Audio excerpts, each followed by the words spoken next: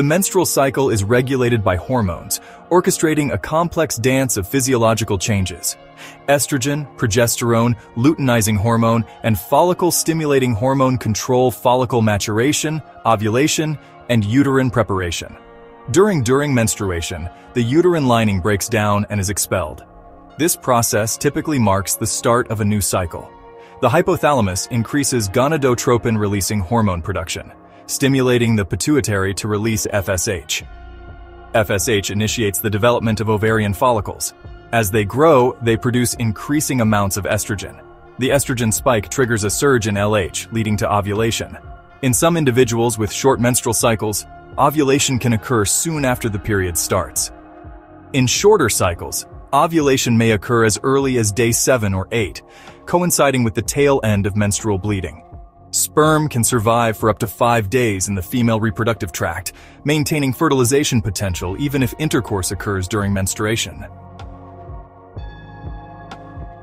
Cervical mucus undergoes significant changes throughout the menstrual cycle, playing a crucial role in fertility. Fertile mucus creates a sperm-friendly environment, facilitating their journey through the reproductive tract.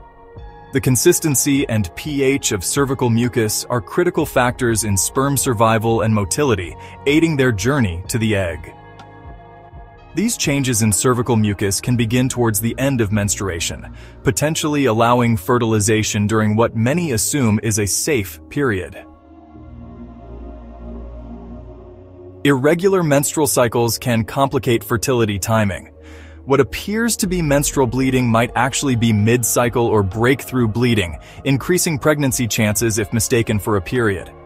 Ovulation can occur during what seems to be menstruation, leading to potential conception. In rare cases of superfetation, 2 eggs may be released in a single cycle, potentially leading to conception even during apparent menstruation. If sperm are present when an egg is released, fertilization can occur even if intercourse took place during the period. Once fertilized, the zygote begins to divide and develop into a blastocyst as it travels towards the uterus. This journey through the fallopian tube takes about 12 days, during which the blastocyst continues to develop. Upon reaching the uterus, the blastocyst implants in the uterine wall, marking the beginning of pregnancy.